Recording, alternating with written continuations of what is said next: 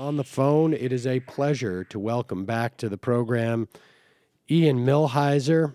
He is, of course, the senior constitutional policy analyst at the Center for American Progress, the editor of Think Progress Justice. And finally, and I feel like, Ian, we've been talking about this for almost a year. He is here to talk about his book, Injustices, the Supreme Court's History of Comforting the Comfortable and Afflicting the Afflicted. Ian Millhiser, welcome to the program. It's great to be back. Yeah, I feel like I've been pregnant with this book for so long. It's so good to finally have it out. So, let's, I was interested because there's been, at least one comes to mind, a book critical of the Supreme Court. We spoke to Erwin Chemerinsky, I guess maybe a month ago now. But your book makes an argument about the Supreme Court that it really is sort of foundational. You argue that the Supreme Court is sort of problematic from the beginning. Yeah, no, that's exactly right. I mean, a brief history of the Supreme Court is we had Dred Scott, which was a big pro-slavery decision, and that was only the second time in American history that the Supreme Court struck down a federal law.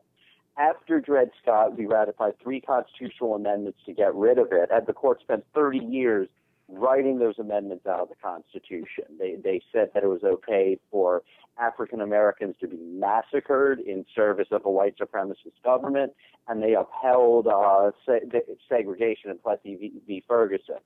They then spent the next 40 years rewriting one of those amendments so that we couldn't have child labor laws, so that we couldn't have minimum wage laws, so that we couldn't have certain protections for workers.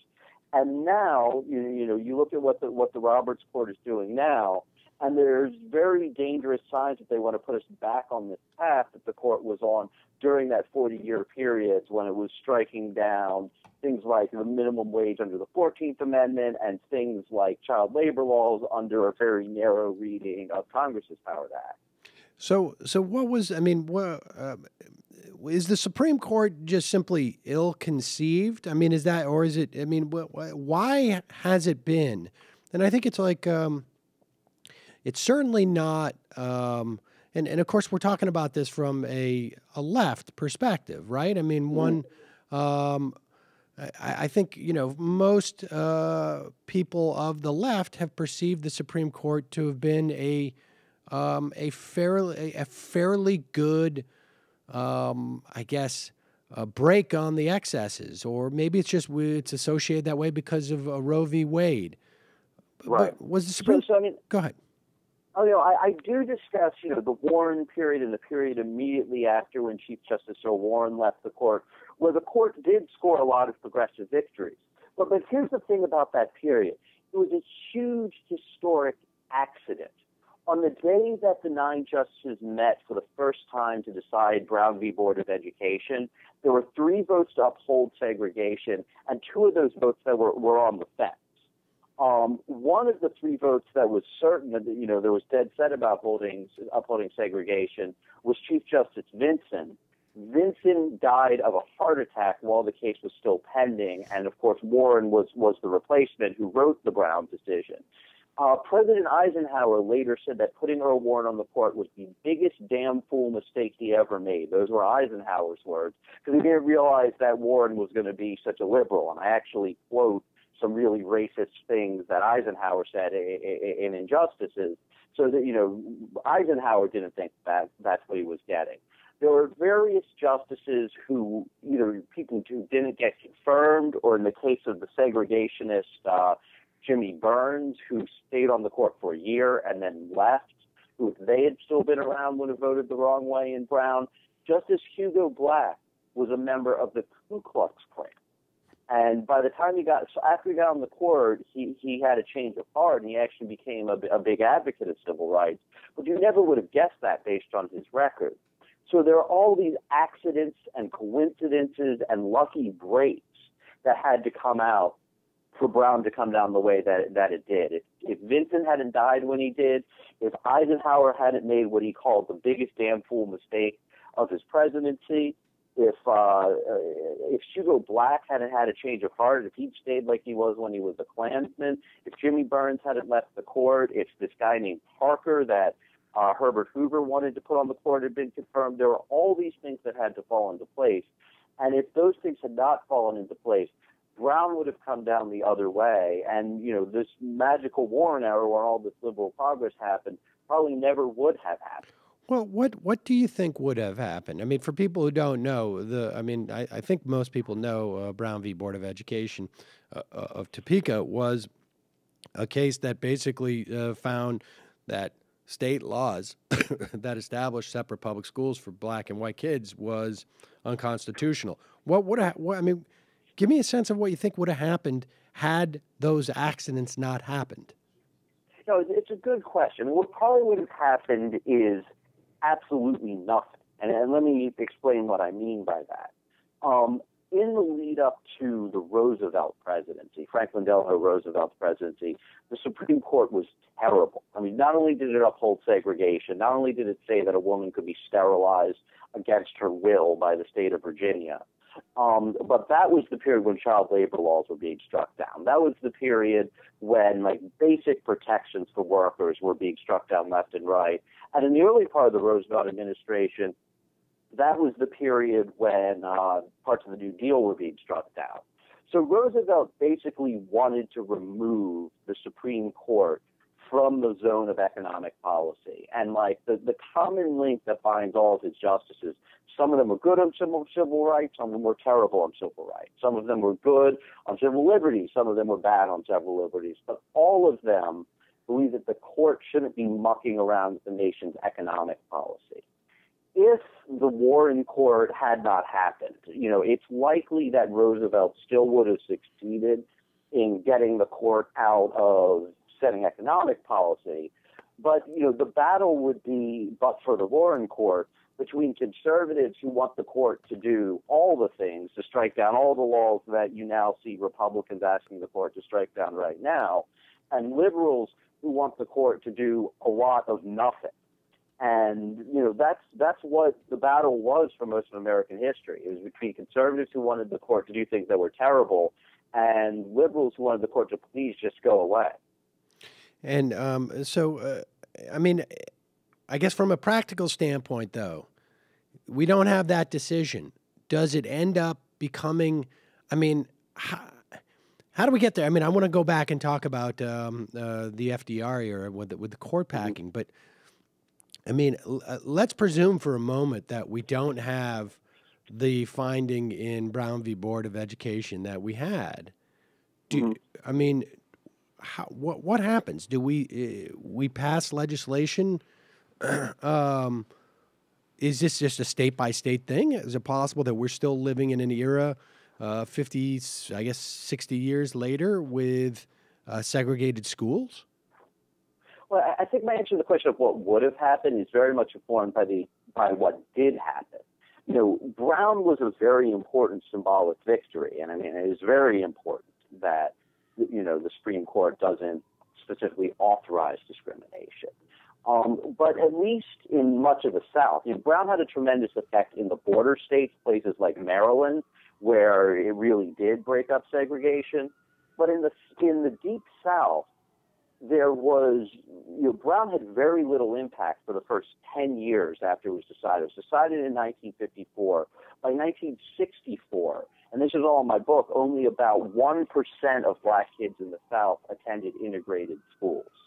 What broke the back of Jim Crow wasn't Brown v. Board of Education.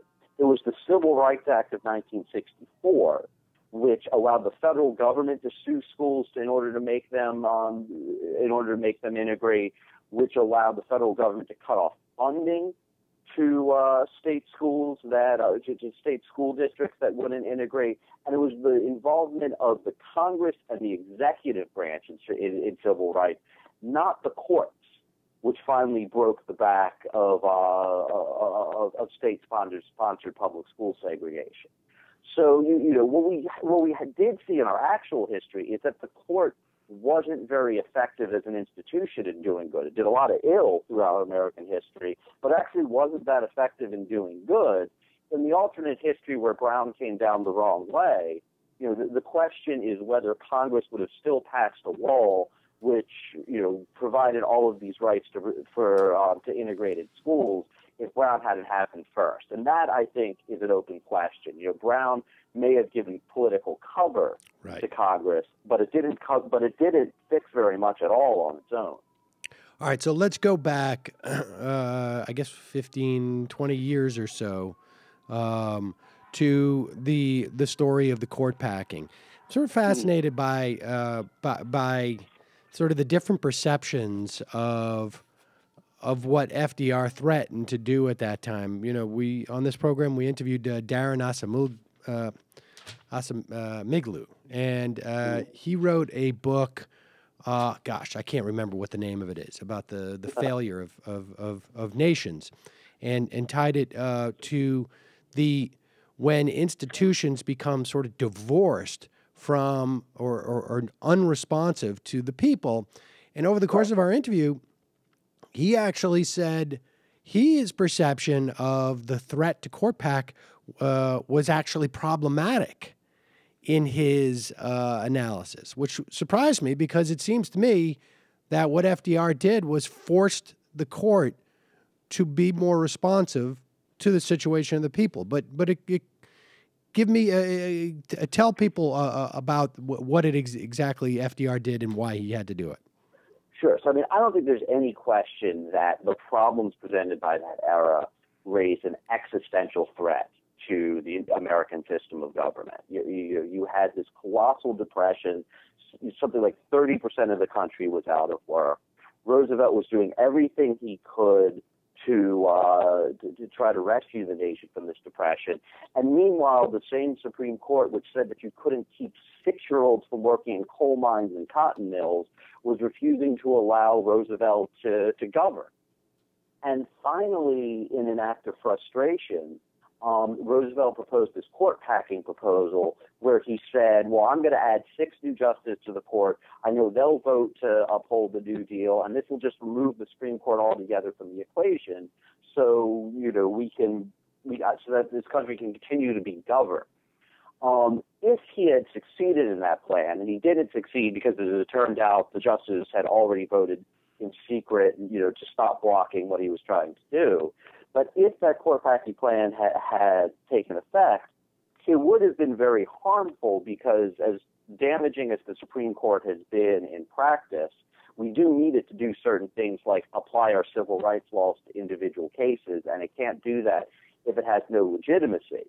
I think the one thing I would say, though, is if you're going to look for who to lay the blame at in that encounter, I wouldn't lay the blame at Roosevelt's feet. Roosevelt was elected by the people. He had an enormous mandate. He was fighting against this rogue Supreme Court that was imagining things that weren't in the Constitution in order to push an ideological agenda. And if you want to place the blame at someone's feet for what would have happened if the court had been destroyed as an institution, the blame for that belongs with the Supreme Court of the United States, because they shouldn't have been handing down these decisions for 40 years saying that the American people aren't allowed to govern themselves. Did FDR, did his threat force them? I mean, was it his threat? Was it an effective? In other words, was he necessarily going to go through with it? Was the threat in and of itself effective in sort of breaking the logjam? So this is a crazy story, but it was a huge coincidence that about a month before Roosevelt announced the court packing plan, the way the court operates is like they read the briefs in a case and then they hear arguments and then they meet in secret and decide how they're going to vote. And it isn't until months later that they release a written opinion telling you what happened in that vote. So what had actually happened is shortly after Roosevelt's reelection, and it might have been that at least one of the justices was influenced by the landslide election victory that Roosevelt won, Justice Owen Roberts flipped his vote. He'd been voting against New Deal programs. He said, look, I'm just not going to do this anymore. And so Roosevelt announced his court packing plan a month after it became unnecessary to pack the court. But of course, he had no way of knowing that that was the case because Roberts had cast his vote secretly. Interesting. And there's no chance that it was just changed after the fact, right? Because we know, I mean, it's widely thought, anyways, that John Roberts, let's say in the Affordable Care Act case, so changed his mind late in the game. That we know that didn't happen. Yeah, no, we know. In fact, Justice Louis Brandeis warned one of Roosevelt's aides that Roosevelt had made a mistake, and that if he had only waited a little longer, he would have gotten what he wanted anyway. Interesting. There was also I didn't realize that when Brandeis got on the court, there was another justice who refused to talk to him for 3 years. Oh yeah. Justice McReynolds, James Clark McReynolds, may be the single worst human being who ever sat on the court. He was lazy. He wouldn't read the briefs. When at one point when a woman argued in front of the court, he stood up when she got to the podium and announced, "I see that there's a female here," and walked away. He turned his back on Charles Hamilton Houston, the legendary black litigator, when Houston was at the podium and refused to look at him. And he would refuse to talk to the Jewish members of the court, and he served with 3 of them because he was an anti-Semite. And then on top of all that, McReynolds was the 5th vote to strike down child labor laws. He was one of the 4 horsemen, as they were called, who was constantly voting to strike down New Deal legislation. So he was a horrible human being who cast horrible votes. I recently did a piece where I ranked the 5 worst justices in American history. McReynolds was number 3. Wow. Who was 1 and 2? Well, 2 was Roger Taney, who wrote the Dred Scott decision. The worst justice in Supreme Court history is a man that few people have heard of. His name was Stephen Field. He was a Lincoln appointee. Appointing Field was probably the biggest mistake that Lincoln ever made, because Field served on the court for more than 30 years. He created the intellectual basis for these later decisions that were used to strike down the minimum wage. Field believed that the role of the Constitution was basically to protect business from regulation. And he, throughout his time on the court, he wrote all these decisions that led to this libertarian view. He died before the Supreme Court, or he died just when the Supreme Court began to implement it. But he built the intellectual basis for those decisions, and he would have gone much further.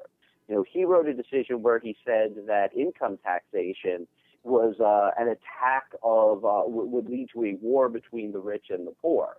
So he was a really right-wing guy who was very successful in eventually convincing a majority of the court to adopt his views. Was there something fundamentally wrong with the development of the Supreme Court? In other words, like there's obviously some positive aspects you see to the court, right? Yeah, there's a lot. So I think there's 2 things going on. There's 3 things going on. One is, if you get on the Supreme Court, there's only one type of person who gets on the Supreme Court. It isn't just the lawyers. It's elite lawyers who get on the Supreme Court. And those are not typically the sort of people who have grown up, feeling a great deal of sympathy for the common man. Those are not people who often have interacted very much with the common man. So you're picking people from this echelon of society. For a long time, this is the way I discuss in the book, lawyers tend to be very conservative in that they're loyal to these precedents that have sometimes developed over thousands of years. And so for much of the court's history, the bar and the bench were very reluctant to let legislators govern, because they thought, who are these upstarts coming in claiming that they can change these 1,000-year-old principles just because they have the will of the people behind them? And then the other thing is that the court is insulated. It serves for life, and it interprets often a very vague document.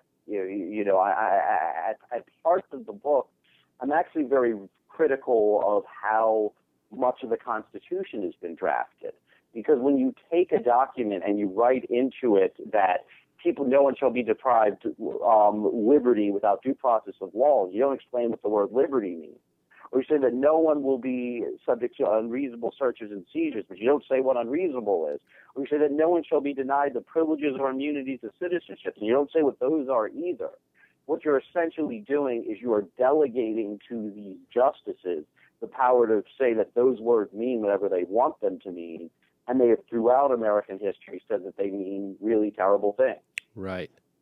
So, I mean, do you think it was, and I want to go back to that sort of the question of man of the people, because I want to get your sense about Brandeis in that regard, but do you think that the Supreme Court was conceived as like another check on the will of the people? Well, it's certainly true that, the idea of an unelected judiciary was conceived to be a check on the will of the people. But it's, and to a certain extent, we want to have that. The Constitution says that the government can engage in official censorship. It says it can't engage in race discrimination. It prohibits all kinds of things fairly explicitly. And we want those protections to be enforced. The problem is that what makes the justices different than elected officials, if you're an elected official, your legitimacy flows from the will of the people. And for that reason, you're given a great deal of discretion to govern. If you're a judge, your legitimacy flows from a written text. And your decision is good or bad based on whether it can be squared with what that written text says. And throughout American history, we see time and time again the Supreme Court of the United States not just doing terrible things, but doing terrible things that cannot be found in the text of the Constitution. Pick up a copy of the Constitution, and I defy you to find a provision saying we can't have child labor laws, saying we can't have overtime laws, saying we can't have minimum wage laws, or for that matter, I defy you to find one word in there saying that we can't have a comprehensive regulation of our healthcare system. But liberty. Exactly. I mean, that's the thing, is they take these vaguest phrases and they breathe their values into them. And that's what I think is the problem. I mean, the word liberty can mean anything. And unfortunately, in the hands of this Supreme Court, in the hands of past Supreme Court, it's come to mean, really revolting things at times. But that's ultimately the dilemma, right? Is that like the idea certain decisions can't be squared with the text. You and I would imagine, would tend to agree that in certain situations they can't be squared with the text, but it's still ultimately subjective. I mean, that's the weirdest thing, but that's sort of the most fascinating thing I think about just sort of the law and right. the whole process of divining what the law says, because it's not like the law of physics. There's nothing you can do about it. You have a hammer, you drop it, it's going to fall. Right. We don't have that same sort of clarity. But let me get back to that question. Would it be better for us not to have a Supreme Court? I mean, what's the answer here? Or is your book basically a call to those who think not unlike you and I think in terms of outcomes, that we need to be more diligent in realizing that this is a very sort of dangerous part of our government? Right. So let me give you two answers to that question. I mean, the first answer is what my answer would be if we actually had a constitution that was amendable. Because, part of the problem is that we have a constitution that's so difficult to amend that it's for all practical purposes impossible. If we could amend the Constitution, I would do two things. The first is that I would clarify a lot of the vague language in the Constitution in order to remove this extraordinary amount of discretion that the justices have.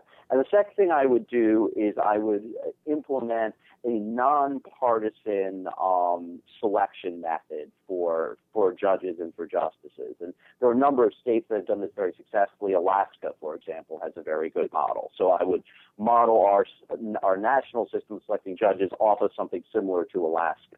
The problem is that, of course, those would require a constitutional amendment. So in the absence of a constitutional amendment, the only leverage point we really have is election. We've got to make sure that our presidents are going to appoint good judges and that our Senate will confirm good judges and reject bad judges. In this election coming up, on the day that the next president is sworn into office, there will be 3 justices who are over 80 years old and one other who will be pushing 80. Justice Breyer, I think, will be 78 or 79. So the next president could replace 4 members of the Supreme Court. When you add those 4 to Justice Thomas, who has already said that he wants to go back to the past decisions that struck down child labor laws and that, under his vision of the Constitution, we can't even have the ban on whites-only lunch counters. That's what Justice Thomas wants to do. If you add 4 more of him, I mean, we're in for a wild ride. Let me ask, so in Alaska, I'm not familiar with the way that they pick those justices, but isn't the problem that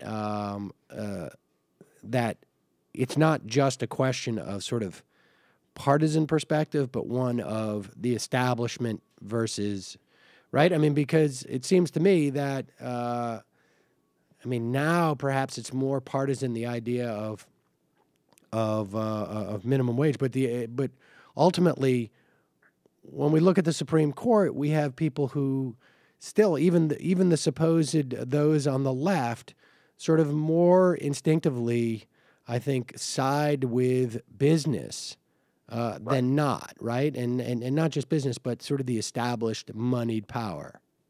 Right. Yeah. No, I think that you're not going to solve all your problems strictly by taking partisan politics out of it, but you'll solve a lot of them. And I think it would be especially potent in this moment we're in right now, because one thing that's happened in the legal profession, the most powerful legal group in the United States is probably the Federalist Society, which is a conservative legal group. It helped Bush pick his judges. It helped Reagan pick many of his judges, and it will probably help the next Republican president pick their judges. What the Federalist Society has done is essentially create an alternative legal culture. So if you go back 30 years ago, Nixon and Reagan both, this is something I discussed in the book as well, agreed with the general consensus that we don't want judges setting our economic policy. Those should be elected representatives. So you don't want judges striking down things like the Affordable Care Act. It wasn't until the Federalist Society built this alternative culture that lionized the justices from the past, the era when we couldn't have child labor laws, and that lionized these very narrow visions of what our elected officials can do, that you started to see this culture grow within the right of the legal community, which breaks with the national consensus. So now you essentially have 2 communities within the legal profession. You have the mainstream community, which believes that most questions should be resolved by democracy, and you have the conservative community, which believes that we should go back to an era where judges were flexing their muscles a whole lot more in order to strike down laws that conservatives don't like. And it matters a great deal whether you're picking judges from the mainline community or the conservative community. And a nonpartisan commission, I think they've been shown to be more likely to pick people from the mainline community. And we should say that there's a sort of nuanced distinction there between the idea of, like, let's say, the realists who acknowledge that judges are people and they come to the court with their own experiences and their own sort of like perspective on the world, versus judges who come to the court with a specific agenda that goes beyond their experiences, but sort of like they want to get to a point B or C that is sort of more of an ideological one. Right, and that's what I think is so scary about the particular moment we find ourselves in right now. If you look at how conservatives on the Supreme Court, Republicans in elected positions have behaved since Barack Obama got into the White House, they've been trying to weaponize the Supreme Court. They realize that there's certain things they support that they're not able to win through elections, and so they've been trying to get those things, which shouldn't be the subject of litigation in the first place, by suing for it. You want to talk about a culture of litigation. There it is.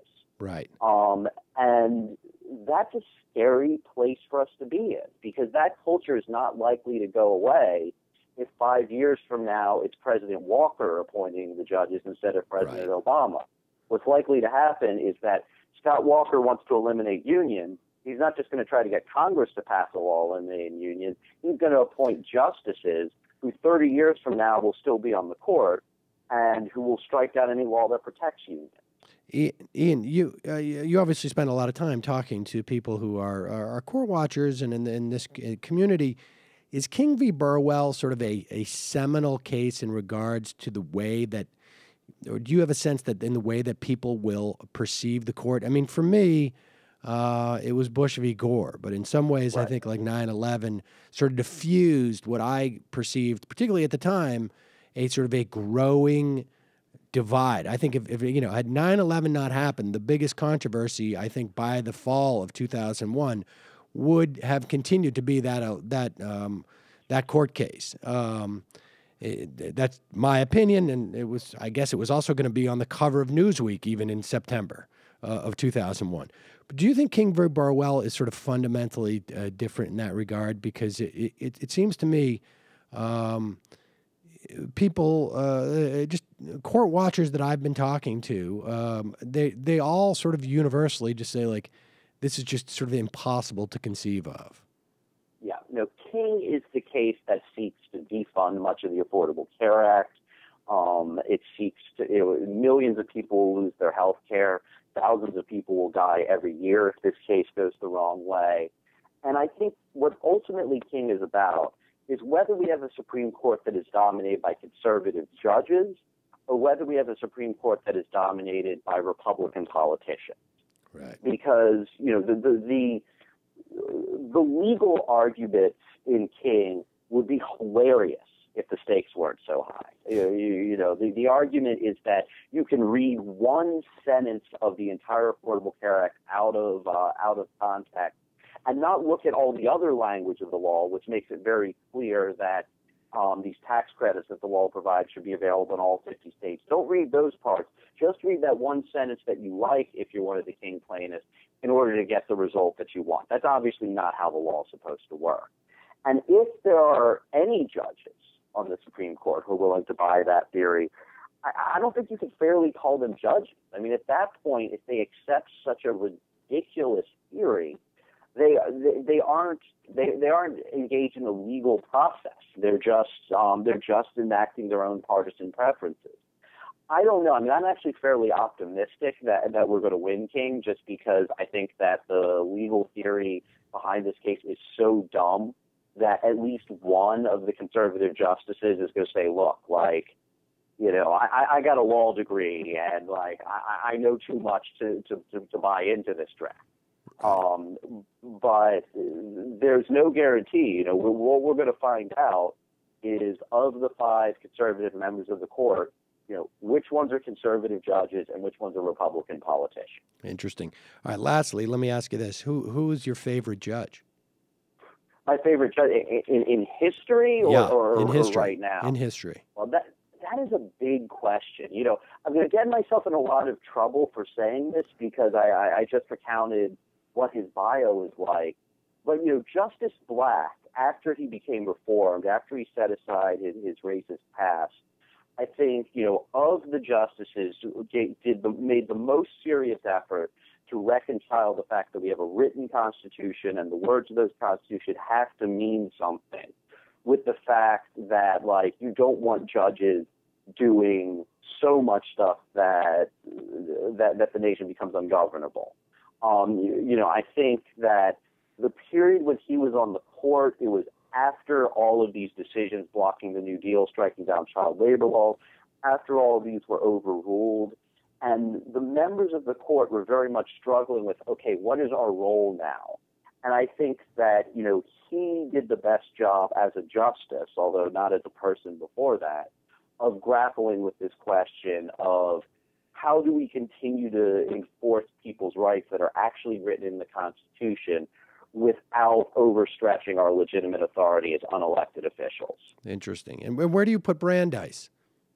Brandeis was a fantastic judge. I mean, Brandeis Brandeis also got on the court at a very different time. The liberalism of the early 20th century was very much anti-judiciary, because whenever the judiciary did something, it was terrible.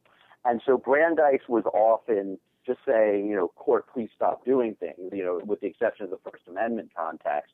And that's not where I am. I mean, I think that the Constitution does provide very clear protections. It's very clear you can't have government censorship. It's very clear you can't have race discrimination. It's very clear that the criminally accused enjoy certain protections, and those rights are sacred and they should be protected.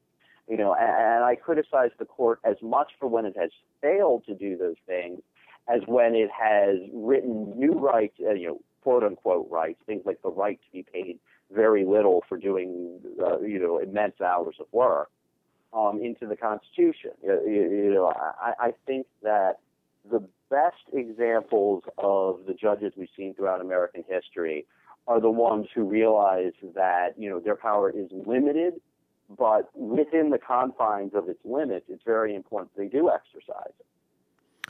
Ian Millhiser, the book is Injustices, the Supreme Court's History of Comforting the Comfortable and Afflicting the Afflicted. Put a link to it at majority.fm. Thanks so much for your time today. Really appreciate it. All right, thanks so much for having me.